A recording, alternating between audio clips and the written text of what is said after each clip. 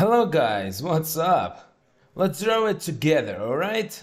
Our job starts with these 3 points. I didn't make anything parametric. You don't need to think about it, but there is no problem if you wanna make them parametric. It's your choice.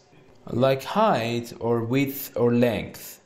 Alright, if you don't mind, let's get to these 3 points, which they are the center of 3 planes.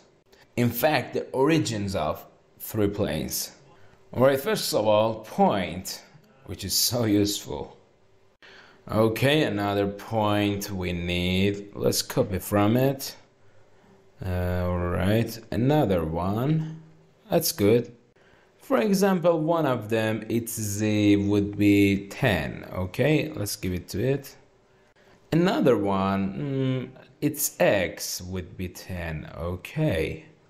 And for another one, let it be an opposite of this. Since it's not parametric, giving formula here doesn't mean anything. So I give it minus 10 to x, alright. Well, now 3 planes. Let me show you them here, okay. The upper plane, and this plane, and this plane. Practically, if you do this, it will be done. We need a rectangle which they can be on the planes. So right click here, search plane. By origin normal, absolutely, click on it. This one, which is height, is 10, it's done. Because it's flat, as you can see. Alright, let me copy from this one, and then after that, let's get to these 2 planes. But what do these 2 planes need? You got it, specifying directions. Specifying exclusive directions.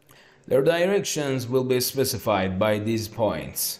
What was its node? You got it again, vector by 2 points. Alright, actually we need 2. Okay. Let's see which one we should connect to which one. This one for this one, and okay, it's right, yes. Maybe it's better to change them. Yes, for this and okay, now it's good. This one, no. Yes, this one with the upper one. Okay, now it's very good. If you want to be sure if it's correct or not, you can draw a line as well. Okay, here, line. It's not complicated, but okay. For example, for testing these 2 points, when you give them, it tells you that which one it is. Okay, this was a plane. Alright, I'm gonna give it to this one, here to this one. See? You just need to specify its location. Now think about it. On which one should this plane be? Let's see, it should be on this point. Which is this one, yes. The origin of this plane would be this point. Okay, it's finished.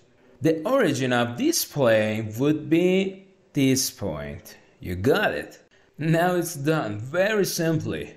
We made 3 planes, which was the base of our practice. Alright, after that, let's get to the rectangle. Plane, width, length. Click on it. Alright, let's put it here to make room for code blocks. I need another one, put it here. Okay, I give its plane. Here as well, here the same. Okay, done. And now it's width and length. I know you do know it very well.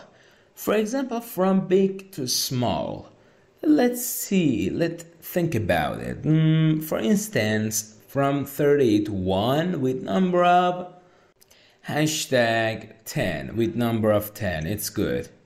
If I give it to both of these, as you can see, it becomes a square. If I want it to be a rectangle, I need to make another one. Then I have to change it to 20, for example. And give it to it. Okay, see?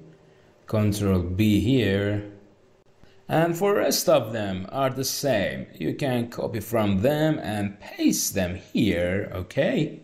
As the underplanes are equal, these two code blocks are enough. Okay, let's change it to 10, for example. It's good. And to avoid wasting time, let's make the square and remove one of them. Okay.